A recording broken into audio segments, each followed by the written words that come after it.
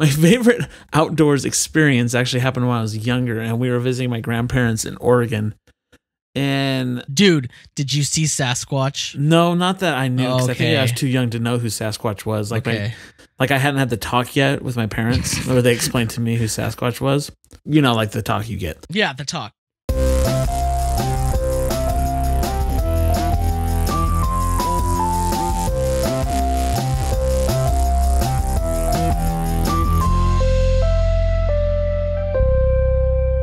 Welcome to Three Guys, Three Questions, where three friends test the limits of propriety through the questions we ask. Today is full of pollen.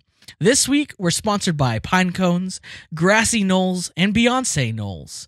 I'm Aaron L.M. Goodwin, and I'm joined, as always, by Andrew Savage. Say hello, Andrew. Hey, how's it going? It's going really, really, really well. Good to hear. Good to hear.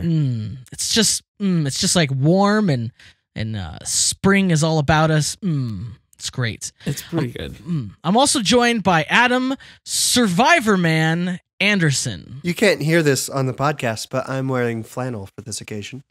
Are you playing a harmonica, mayhaps? Well, I'm not doing it right now. Oh. But I will afterwards. What did you survive? I survived man. It's right there in the name. I survivor man. I don't think they call Superman because he's super of men. Well, maybe they do. Nope, that's exactly why they call it Yeah, Superman. I just realized that the naming of Superman was pretty lazy. You just realized that now? Just now. And now I'm thinking about all the superheroes like Batman and Spider-Man are pretty terrible names. Yeah, any man name. Are you just now getting Ant-Man? No, I've always understood that one. But I'm just saying. If you're new to the show, here's how it works. Each host asks a question, then each host gives their answer. Hilarity hopefully ensues, and we move to the next question. Andrew has today's first question, so take it away, Andrew. I will take it away. My question is, what is the one thing from the outdoors that you would like to bring indoors? Oh, I would love to bring trees inside. And I'm not talking about like little house plants, because I know you can do that, right? Right. But like full grown, like 40-foot tall trees, that would just like, if I could basically live in a forest that was indoors, that'd be the happiest living environs for me. I would just, So like a greenhouse? That would be awesome. So like would you build a house like around a tree? Would you do that if you had unlimited money? Like, I don't just want an tree. I want many trees. So It's like the Tropical Forest Cafe restaurant. Rainforest Cafe? Yeah, Rainforest Cafe. I don't really want animatronic toucans per se. Well, you know what? I guess I wouldn't be against them. But you want the trees. And Yeah, like what if, okay, I would like the animatronic toucans if they had the guts from the Amazon Alexa in them. So I could just like ask the toucan to tell me the weather and stuff like that. Right. Yeah. Or toucan, pick up where I left off on Between the World and Me. And it starts moving its mouth and talking. Right, and it's just like reading me my book. I could probably make that for you. I could do that. I could see that like not emotionally scarring children, but certainly making them different. Definitely than the not other kids. preparing them for the real world. You definitely wouldn't have their friends over. They go to school and they're like, "You mean you don't have a toucan that reads you books?" I used to always, when I was a kid, like going to malls, because like back in the 80s and early 90s, malls would always have like trees in them. Right. Like there'd be like in between the halls, there'd be like kind of atrium looking things, and there'd be trees. Just something about having that tree in there just like made me feel so happy, because it was like reminded me, I think like primordially there's like my genetics, my ancestors were forest dwellers somewhere along the lines, and like, well, I think if you go far enough back, we're all forest well, dwellers. far enough back, we were all dwelling in savannah, actually, but well, you went a little bit too far back, somewhere in between then and now. I just love being in the forest. Like probably, forest. I want to live in a greenhouse, basically. Can we do that? Can I make it happen? I don't think it's against the rules. Like nobody's going to stop you. I guess it would be difficult because because my favorite hobby is throwing stones. Right. Yeah. And if I literally live in a Gosh. glass house. No, you're not allowed to finish that joke. Too late. I did Yeah. You know what, Andrew? I kind of liked it. it. That's a first. Well, It's been 6 seasons and it's taken this long for me to like one of your jokes. this is a real big moment for us. Before I spoil it, Adam, what's your thing that you'd like to bring from the outdoors? Trees was going to be my answer, like a lot like yours, but then I realized we already do that every Christmas. That's a dead tree, but yeah. But like, just sunlight, but not like sunlight through the windows, because it's different. There is something different about it, huh? There's something really different about like sunlight in like being filtered through leaves. It's almost sterile when it comes in through a window. Yeah, like I don't know what it is. Like it's lifeless. Like it's just, like airplane. It's like airplane oxygen. Yeah, like you know there's oxygen in here, but it's not right. There's no color to it. There's no life in it. But like the sunlight you get when you're sitting in a forest and it's like filtered through these leaves. Like I want that in my life all of the time. Yeah. Like there is this road that I loved to drive on in Kentucky. And it was just out in the backwoods, just the middle of nowhere. And for whatever reason, it had like just recently been repaved. So it was like this perfect black tarmac and just these bright yellow, road lines, right? Just the colors were just incredible. It looked like out of a magazine ad for a car. Yeah.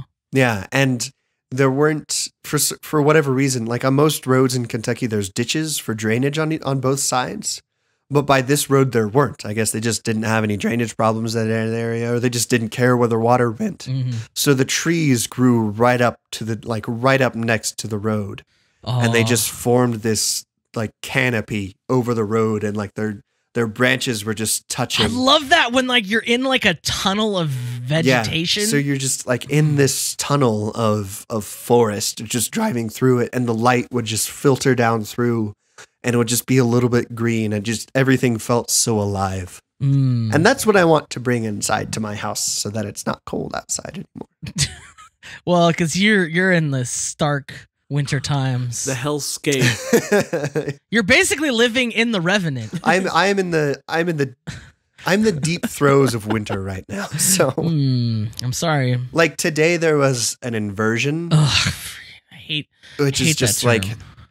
I don't know what that means. I don't know why it's called that, but it's basically it's not an inversion. What it means is the wind changed direction, and all the pollution we've been pumping out in this valley has blown back upon us, and we're somehow unexpectedly fraught with worry about it, but unwilling to call it what it is.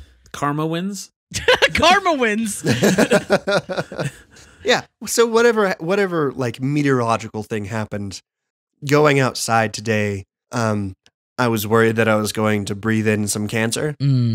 So, I don't want that inside. I want that. I don't even want that outside. I want that nowhere. Nowhere. But yeah, it made me miss that road in Kentucky quite a bit, where the air was clear and the sunlight was life-giving. Andrew. Oh yeah.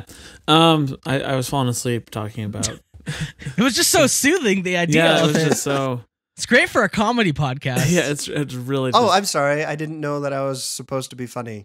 All the time. Here, let me that throw would in a joke. explain a lot. Does that make it it's all better. All better. Oh my gosh. So it hasn't been 10 minutes yet, so I thought my answer would be food related. But it's not necessarily outdoorsy, but things you do outdoors. Because when you go camping, the best thing you do to go camping is you bring your Dutch oven with you.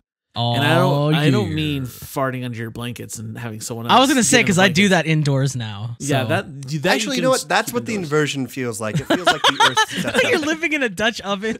just a citywide Dutch oven. That sounds about right. I don't know if that's a scientific term. Like Provo's Dutch ovening us right now. It's like, how do you like it? Anyway. Anyways, so the good Dutch oven. I don't know if you have ever partaken of food made in Dutch ovens, but it's pretty amazing. And I don't know what it is about. Yeah, what is it? Because I don't understand the scientific thing that's going on, because you can make desserts. Maillard reaction. Did you just make that up? No, that's caramelization of things, of sugars, right? To make umami flavor. I'm just gonna agree with you. The Maillard reaction. So, but I don't know what it is, but it's like you can't recreate that in your home. Like I've bought a Dutch oven and like put it in my oven to try this out. It's not the same. Yeah, well, you can't put coals on top of it. That's true too. I mean, if you can, but you'll probably burn the house down. Yeah. Oh, yeah. I mean, I have a Dutch oven too, and it's something about it. I think it has to do with you're eating the food outdoors. Usually, you've been doing something that expends a higher than average amount of calories.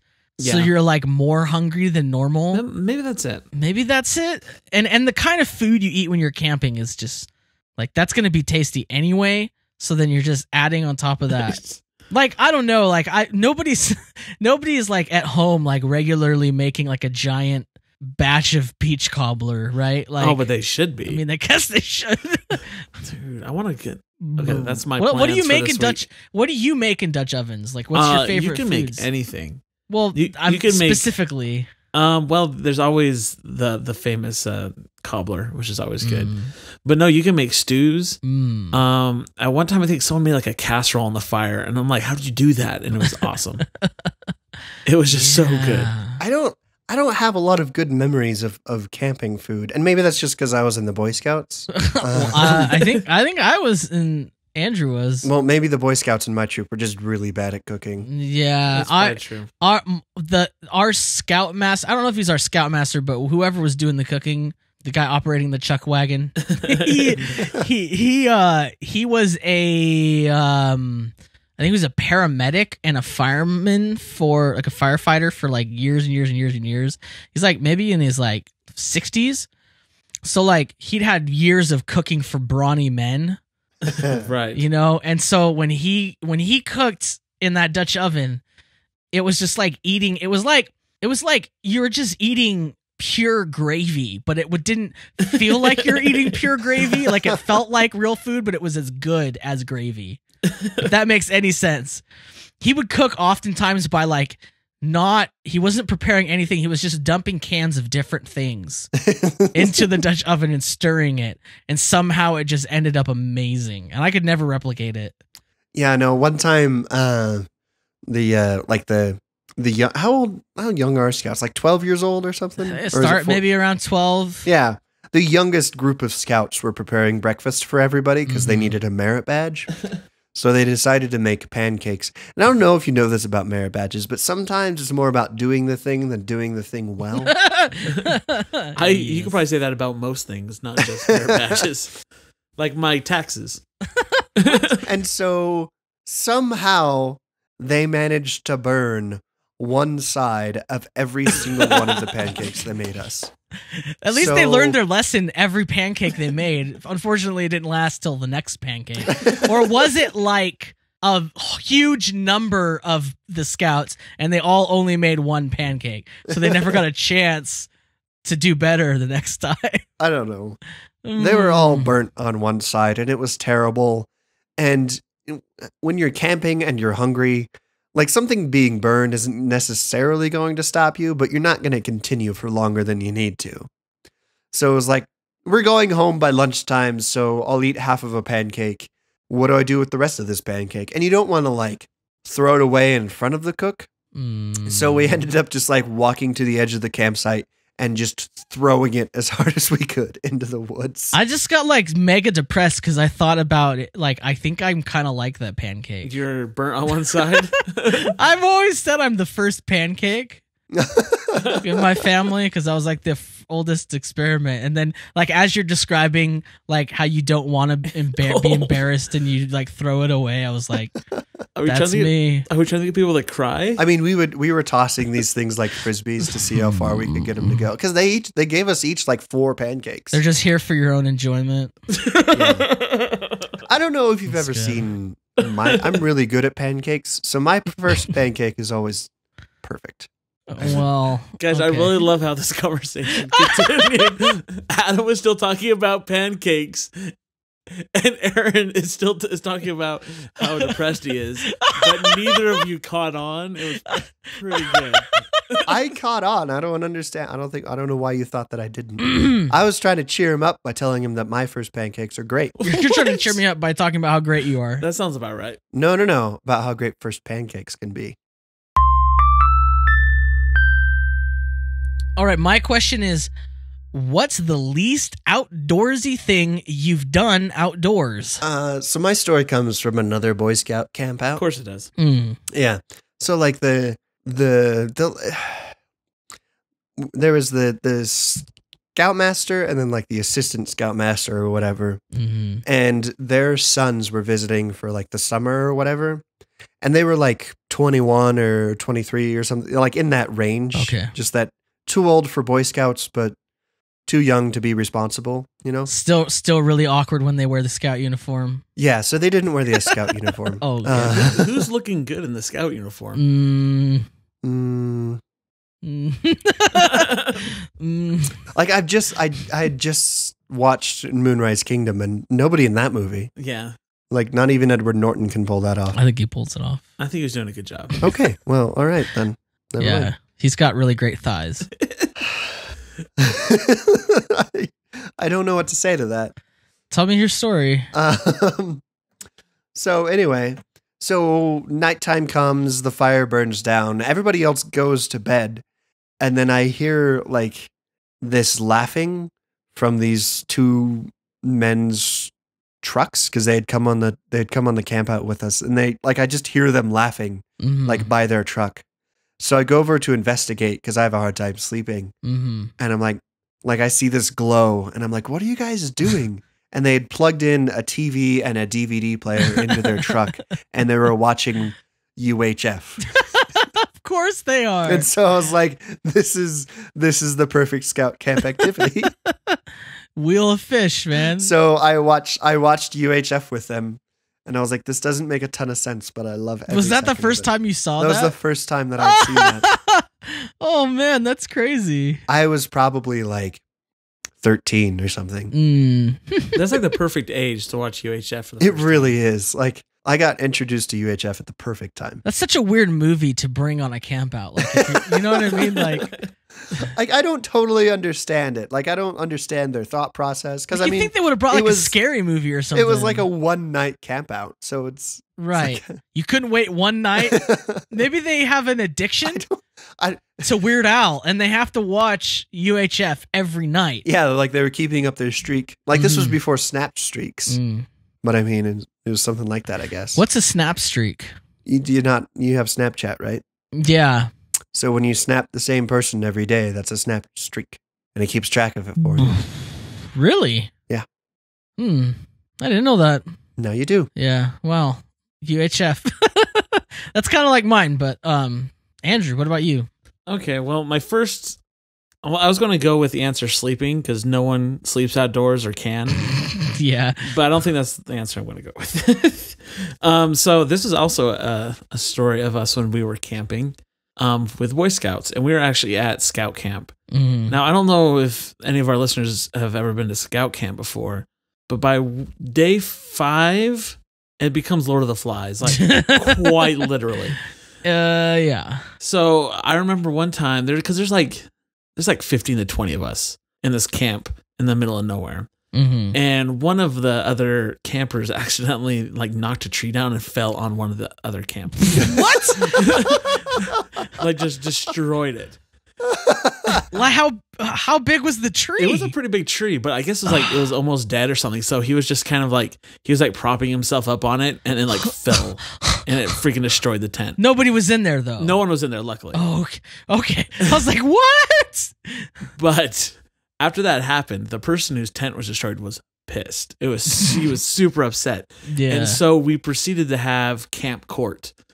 And so we had like a judge, and we had lawyers, and we had the defendant, and the plaintiff. Did you guys get dressed up in like judge robes and like? No, we didn't put that much thought into it. But did you dress up like Judge Reinhold? Yes. Was there a bailiff, a little Boy Scout bailiff? I'm trying to tell my story, buddy. Sorry, I'm getting excited about the details. Wait, I just got a question. What time of day was the court at? It was sunset. So technically, it would have been a night court. Not yet. Halfway through, it was night court. Okay. Go ahead. Sorry. But this one camper who knocked over this tree had to plead his case of why it was an accident and why it wasn't a likely story.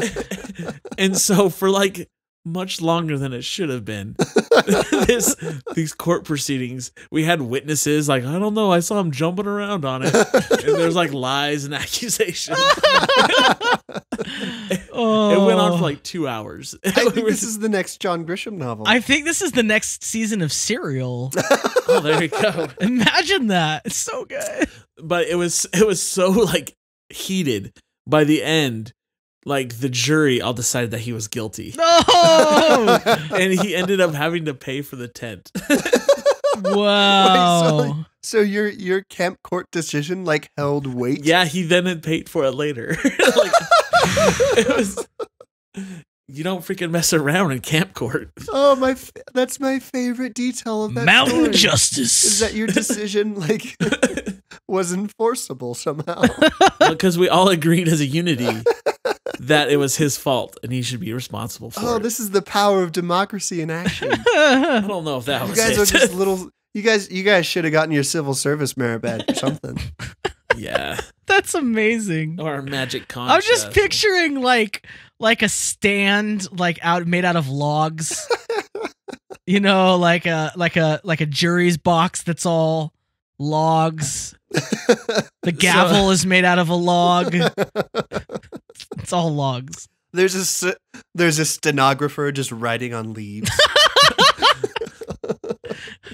Hold on, could you repeat that? My leaf tore. It was so weird. I look back on it and it was just a haze. Like I imagine Vietnam being.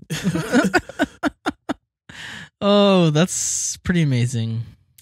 My story is kind of like Adam's. We were gonna go camping in the desert at Lake Havasu.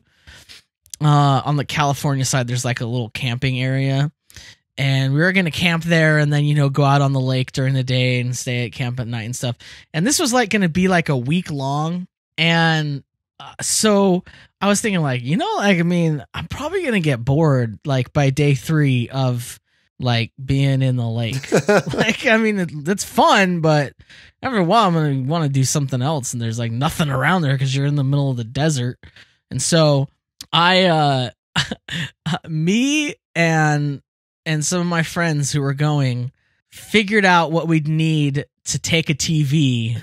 And so we got like one of those little TVs, like I don't even know how, like a 10-inch kind of. It's those little black ones, right? Right, like with the black body, and it's got like the VCR built into the bottom there. I think I still have one of those.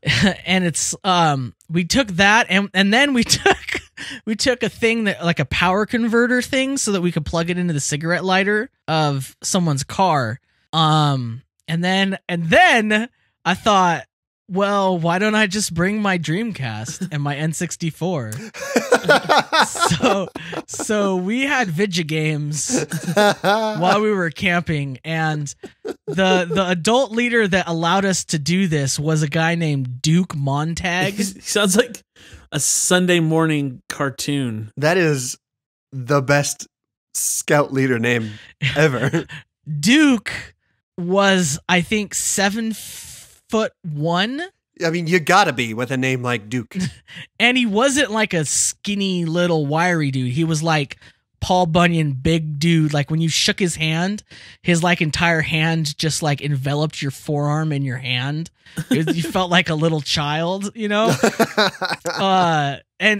so it's like, well, if Duke says we can do it, like we tested it because I brought the TV and I don't think anyone was looking, because what we would do is we'd all meet up and we'd throw everything into a trailer, and then they'd pull the trailer of all our stuff, and then we'd get in cars and go with our leaders in the cars. But we didn't have the TV in the car, so like I don't think they knew that I brought a TV. Like I just hid it in there, but we were testing it out because I brought me and someone you mentioned Andrew, me and Chris.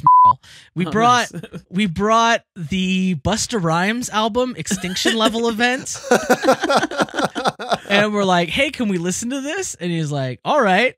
And we listened to Extinction Level Event on the way there, which is like, I don't think kids should be listening to Extinction Level Event, but we were. So I think just to make sure the people at home realize that Scouts don't let you bring things with batteries.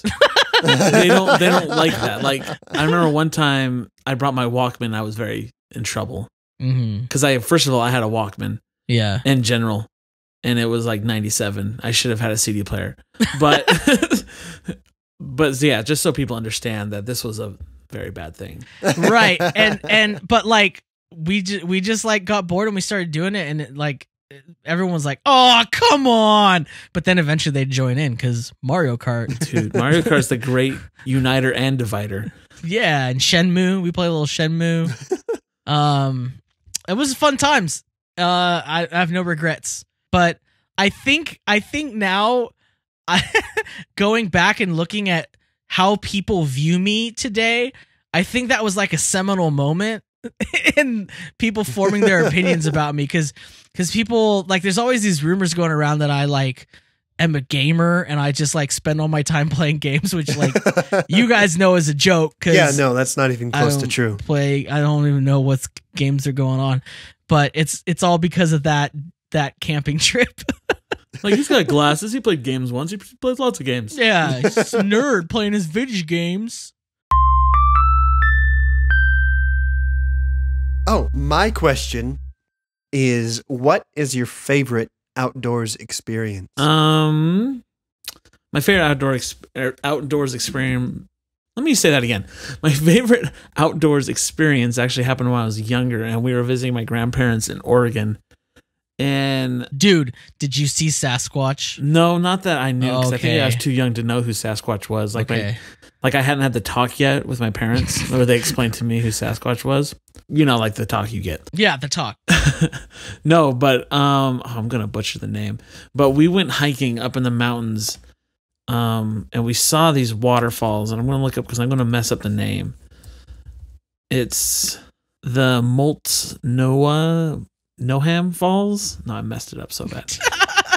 But just put it in the show notes. I'm just gonna put it in the show notes so people look it up. Anyway, it's pretty freaking beautiful, and I'll just, for people who want to know, I'll put a link to. Is it the Mothman Falls? No, Oh, okay. I don't know what that is. But I remember I went really young, and it was pretty different because I grew up in a place that doesn't get a lot of water. Yeah. And it was like a rainforest compared to Southern California. And I remember just being so mesmerized by just all the water and the trees and how green and foggy it was. It was like I was on another planet. And it was just like a brand new experience for me. It really made me realize that I haven't seen the world. Yeah. I still haven't, but now I know I haven't. It was like an awakening as a. You're like, wow, those places person. from X-Files are real. Yeah, pretty much. Yeah. But yeah, that I was think probably that's just like my favorite thing about the outdoors is just when you go into the outdoors and you have like an outdoors experience, you realize just how much of the outdoors there are. Yeah. I don't know. I mean, I might not have done a great job explaining that, but just realizing how big and beautiful the world can be when you go outdoors. Like that's my favorite thing about it. You could say there's more outdoors than indoors. Yeah, like Yes, that's true. I've talked about on this podcast about how I rode a scooter from California to St. Louis. And when you get outside and you're like not enclosed into a car, like the vastness of the space just really hits you. and it's like super apparent how much empty wild space there is in the United States, and like that always makes me laugh when people are like, there's too many people, it's overcrowded. And I'm like, there's a lot of space. I don't know if it's just like the number of people that's the problem. It's like probably other things, but yeah, no, it's vast, man. It's pronounced Multnomah Falls. Malto meal? Yeah, that's where it comes from. Delicious. You guys ever had malto meal? I've never had malto meal. What? But What?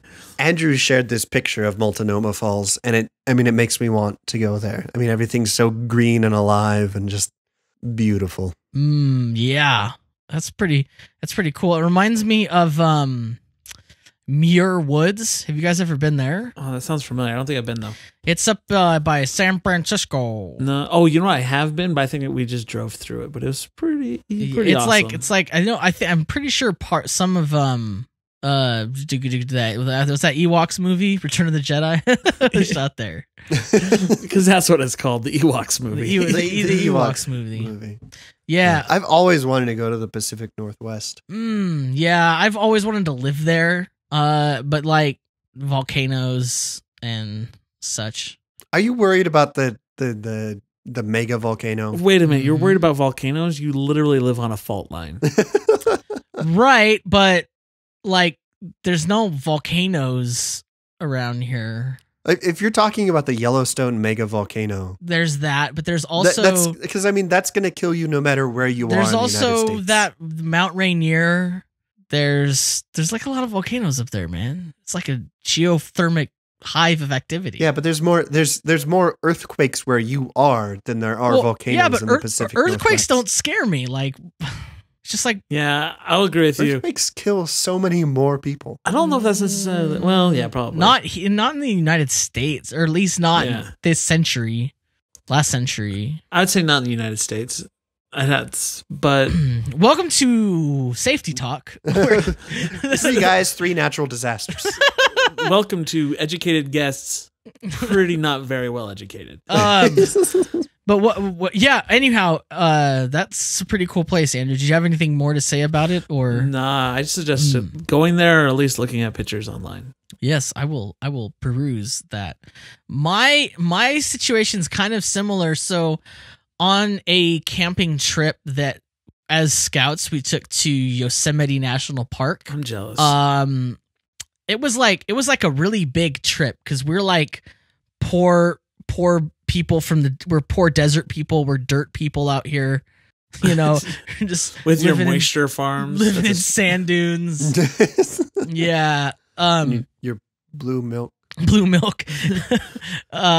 Instant dehydrated bread. We so like it was like a big deal to go on this trip to Yosemite, and so there was a lot of planning and preparation. And I remember like figuring out the list of everything we were going to take, because what we were going to do is we were going to go there, base camp for a couple days, and then hike the John Muir Trail. And like the whole time I was kind of like, man, that's like a lot of hiking. It's like I'm not a huge fan of walking, especially like uphill and around boulders, and then like, and not flat surfaces. And then like knowing that at the end of the day I can't really relax because bears.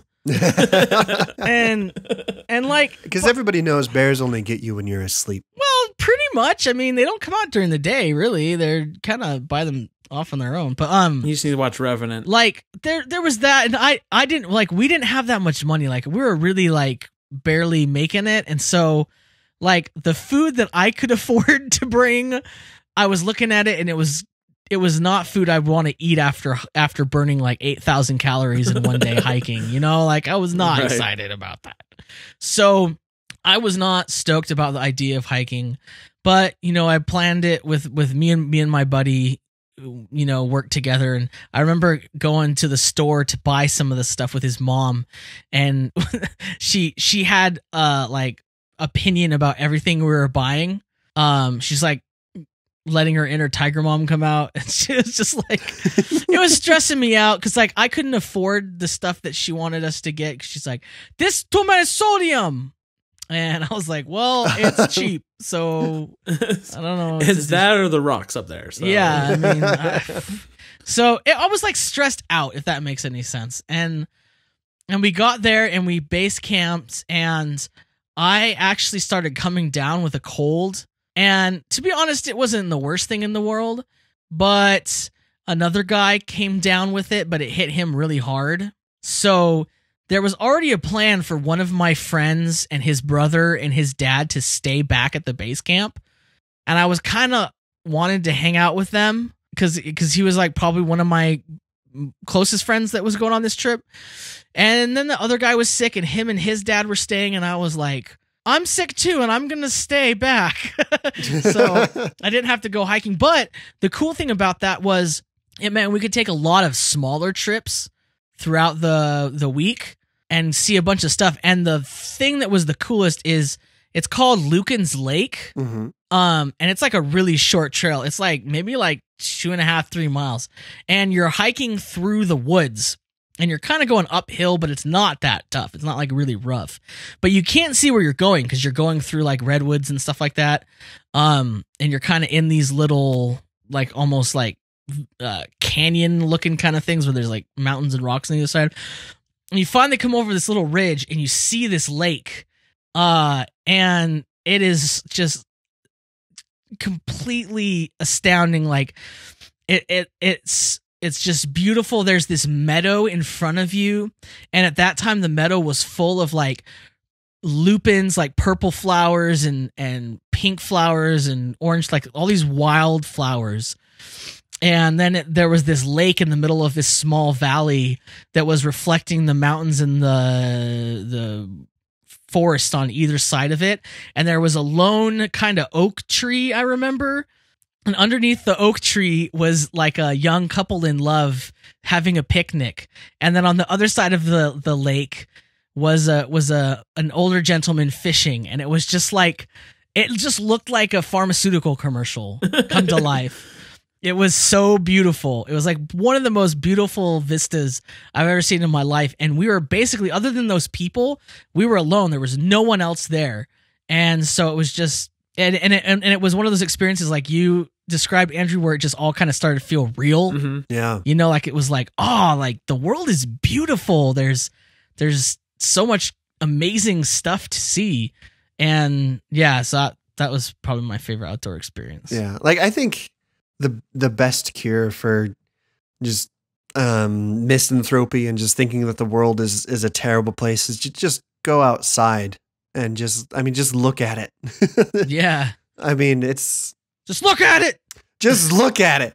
Just force me to look at it 5 hours a day. I mean, well, like one of my favorite quote, I can't remember who it's from, but he's from one of the first astronauts to go into space and like go on a spacewalk. So he's out there just, floating by himself, like literally the furthest man away from anybody on the entire world, right? Mm. And he's just looking down at the earth, and he's just, he says that he looked at it and he realized like how petty so many of the things that we're so concerned with are. Because you look at the continents from space, and there's no borders, there's no lines where certain countries are or anything. And it's just like, we're all just people living here, and it's amazing. I've seen that Facebook post. Way to take me. That was, I need to be taken down a notch. So I'm glad that you're My here. favorite Facebook post is John Muir quote where he says, I must break away and get into the mountains to learn the news. Because I think that's true. Like the real news is coming from the mountains, guys. That's where you're getting your Sasquatch news. That's where you're getting your bear news, your bark news. I'm super jealous. Yosemite's like on my bucket list. I really, really want to go. If anybody within the sound of my voice has an opportunity, take it, because it is the most beautiful place I've ever seen in my life. It is like a Disney Imagineer built it because it's so pristine. It's like almost fake in its beauty. Like it's too good. It's not just an operating system. The bell's back. Yay, the bell. Wait, where did the bell go? It's always been here. I just haven't dinged it in a while. I like the bell. So my answer for my question is It was when I lived in Kentucky. So, and I'd just gotten my Jeep. So I was 16 or 17 or so. Mm-hmm. Because yeah, it was the first fall right after, I think. So I was probably 16. And I'd pretty much had the top off for the entire summer, right? And the doors Of the off Jeep, of the Jeep. right? Of the Jeep. Oh, yeah. No, I was driving around without a shirt. Woo! Just the whitest skin you've ever seen. Yeah. I mean, just flapping in the wind. Bringing planes down. It's so bright. Yeah. So I'd driven around all summer with the top off of the Jeep, right? And I mean, the doors were probably off also. And it was probably the first like really fall day. Like the trees had just started to change. But it wasn't like cold during the day yet. And I was driving home from like the main town, Elizabethtown, back to my house in Wrightyville, which was probably like 4 miles away. And the only way to get from my house to the town was through this just windy country road. And my favorite thing about Kentucky is that, I mean, it's all hills. Like there's nowhere that's flat in the entire state. right. That's where the hill people come from. Yeah, that's where the hill people come from. And so you're just driving along on this country road, and it's like the sun is just set, so it's dark. And you're just going up and down these hills. I mean, just with the woods on either side of you. And the top is off, and you look up and you just see the stars. Because there's practically no light pollution. And you're like, oh my gosh. I mean, there's the universe just above me while I'm driving home. Okay, And this then isn't you cool can't- that you just ripped off a Volkswagen commercial. And then I'm not done with the story. I think it's just interesting that both your stories have to do with you being in the car observing nature. I'm not even done with my story. Okay. Go ahead. Go ahead, And, caller. So I mean, I look up and I'm like, that's amazing. And then like I'm at the top of this hill, and then I start going down, and at the bottom of this hill, like you just drive into this like sea of cold air because like the night is rolling in. And then you're like, oh, that's chilly. And then you come back up a hill and you just like break back into the hot air, and you're just like, oh wow. And you're just going up and down, and it's cold and it's warm, and you're just like connected to the outside. And you're just like, this is the world right here. Can I finish your story for you? And then the girl that you had a crush on in high school's there, and she's always had a crush on you too. And you guys go to the movies, and it's a great movie. It's the third Batman movie. It's okay, but she's there, and it makes it awesome. Is that good? No, because after you come out of the movie, there's an empty parking lot, and she talks about how she's always wanted to dance in the rain, and then it starts raining, and so you start dancing. That might be Win a Date with Tad Hamilton. You know, I'm not going to dispel either of these theories. You know, I'm just going to let you have those fictions and let you have those things that are clearly special to you. I'm going to let you have those stories. So yeah, man, like there's something different about being on the road at night without like having your windows down at least, or like when I used to have my scooter, I love to like ride, because it's like being connected with the outside is like a completely different experience than just it going past you, almost like it's just like a movie. It's like a movie going on in the background or something. Yeah. I had a friend when I lived in Baltimore that during the winter, he liked to crank the heat all the way up in the car and then roll down the windows. So it felt like we were in a jacuzzi as we were driving around. That's probably good for the car. Yeah, sure. And the environment. Yeah. You know, there's like we have a hot tub here at my apartment complex, and I mean, it's the middle of winter right now, and there are people in it. It's like, I don't understand the appeal of that. It's because women's bodies. Because women's bodies. Someone needs to make that to a sticker. That's actually a significant portion of history. Just Yeah. Ugh. Yeah. Me and my friends used to love going on what we would call alien hunts, which involved driving in the night and taking random roads that we had no idea where they would lead us, and like eventually, because we live in the desert, it would lead us to a dirt road which we would take, and we just drive around for hours and hours and see where we ended up, because those roads don't end. This was back when gas wasn't so bad, so we could pull this off. But it costs about as much as it does now.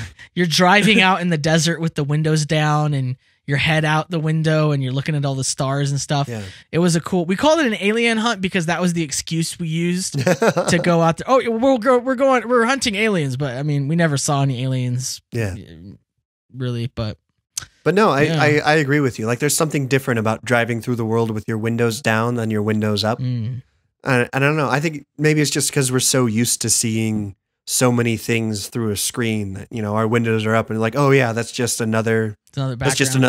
That's just another fiction. That's just another thing I've seen 1,000 times.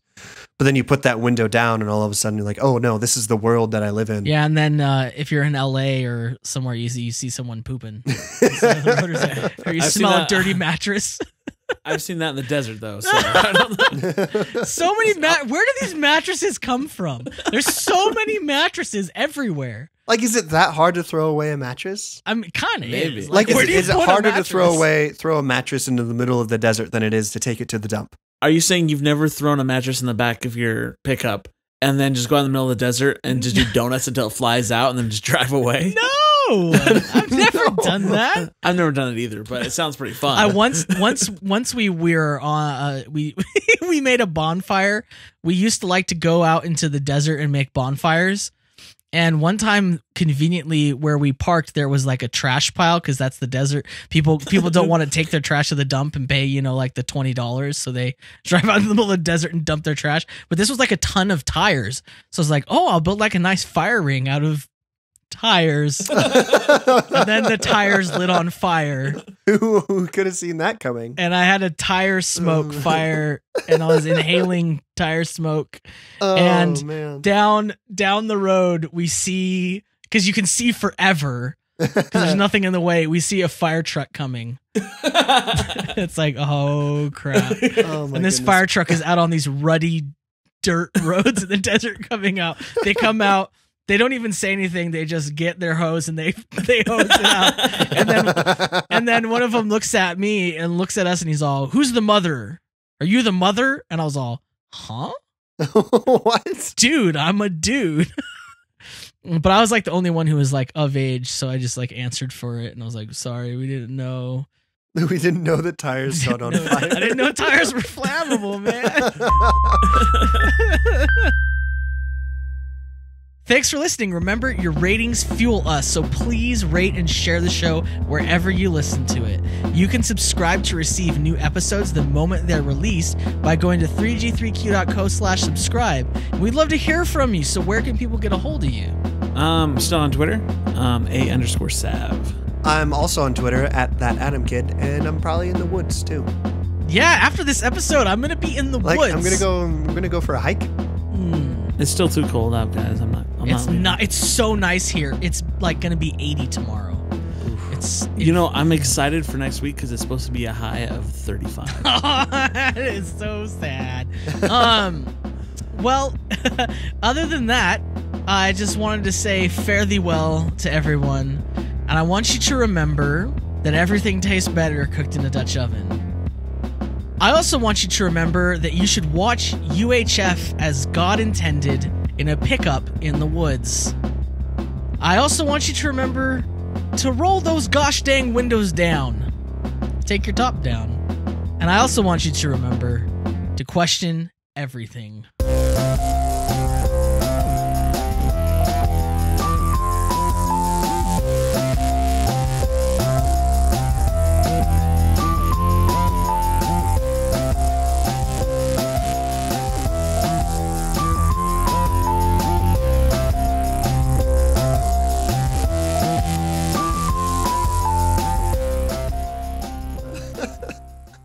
One time when I lived down there in the desert, there was a pair of my friends who they were driving a Toyota Corolla, and they were like, "Oh yeah, we'll just go exploring on these dirt roads," and they mistook a wash that was just full of sand for a road for some reason. Oh my gosh.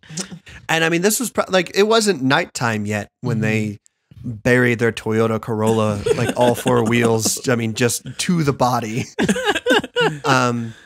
But they didn't call anybody until after nighttime to come and find them.